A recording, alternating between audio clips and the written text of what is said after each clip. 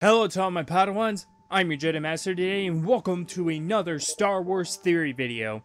Now on this one, I am going to be talking once again about the sequel trilogy, but this time, I am going to talk about something a little bit different.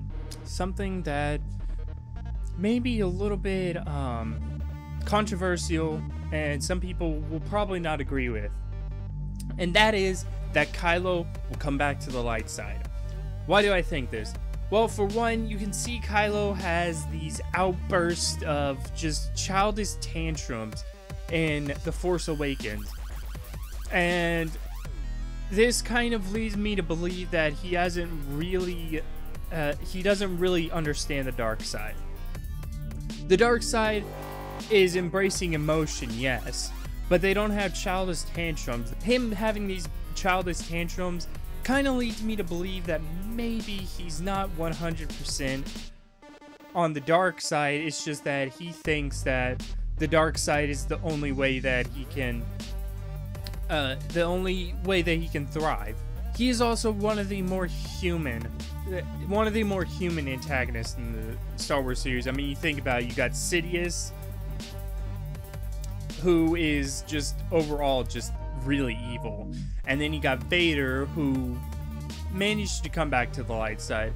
So, and Kylo respects Vader and follows in Vader's footsteps. It's interesting to note that he might not know that at the last moments Vader went back to the light and saved Luke. Interesting note, isn't it? So it's up to you guys. Do you guys think that Kylo Ren will come back to the light side or not? I personally do. I think that he's gonna be coming back to the light side, or he's gonna become a Gray Jedi and train with Luke and Rey. But it's all up to speculation. He has these childish tantrums.